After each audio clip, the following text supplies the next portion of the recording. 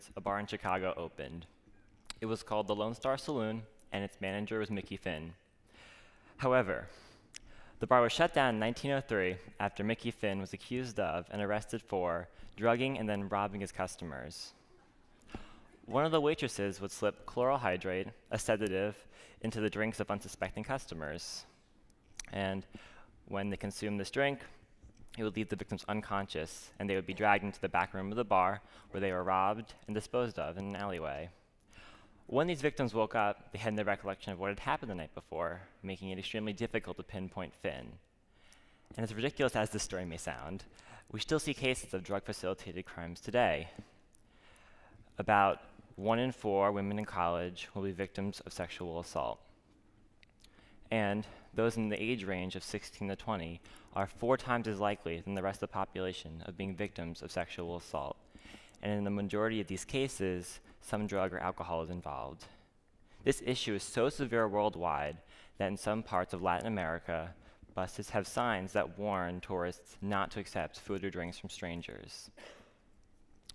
These drugs are especially dangerous because they are odorless, colorless, and tasteless in a drink, making it near impossible to tell when a beverage has been contaminated. Even further, these drugs leave the body extremely quickly, making them hard to detect after the fact. Because this issue is so prevalent, and because it's so important in my age range, I decided to take it on in a research project I conducted last year. I sought out creating a device that could detect the presence of these date rape drugs. I'd gotten the idea when I was reading an article over the summer. A student was at a party and was given a drink and was wary of it, but consumed it anyway, and he became a victim of drug-facilitated sexual assault, the official term for date rape. And this article got me thinking, why wasn't there some type of device that could detect these drugs, to let the student know that his drink had been contaminated? And so I just went on Google and started researching, and I checked Amazon and other major retailers, and I couldn't find a single product that would have been usable in a real-life situation.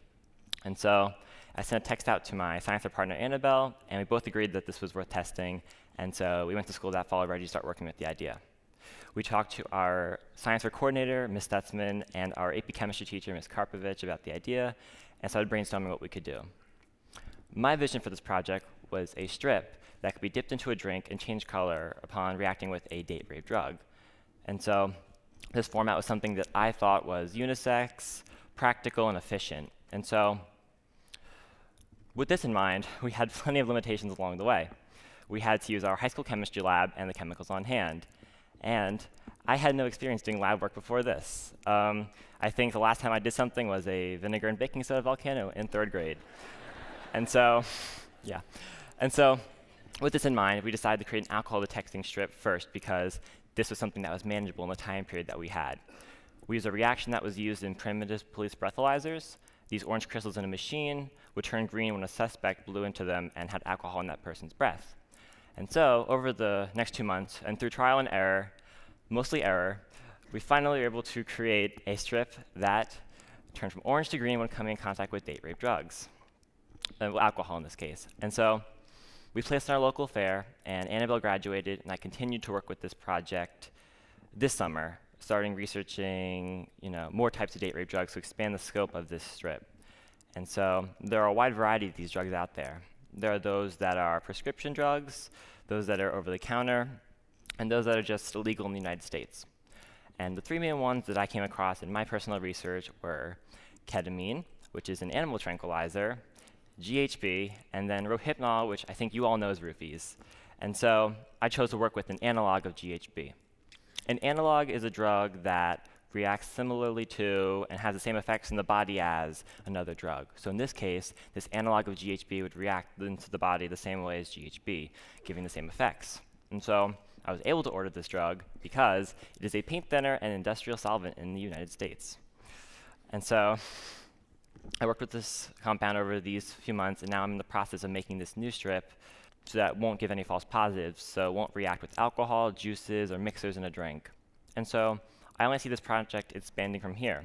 I'd like to add to the scope of this project by letting it detect a wide variety of date rape drugs so that it can detect all 3 of these drugs and more. Furthermore, I hope that some product is available in bars, restaurants, and pharmaceutical stores so that it becomes common practice to test your drink before consuming it. Thank you.